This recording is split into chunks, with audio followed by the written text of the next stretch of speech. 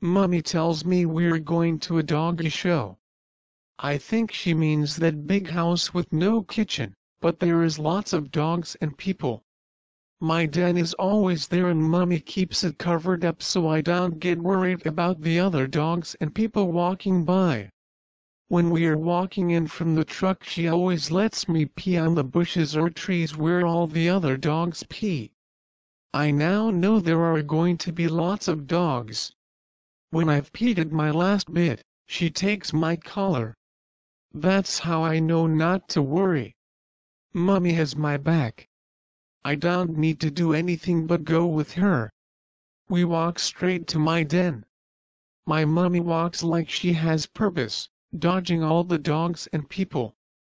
We are safe and sure, all is fine. At last there is my den, I am happy to see it. This is the place where all good things happen, like dinner and rest. I'm always happy to go in my den. I was raised in my den, it's all mine and I feel safe in here. Next time I'll tell you what my mummy does to help me feel safe and what we do before we have to appear in that funny fenced area.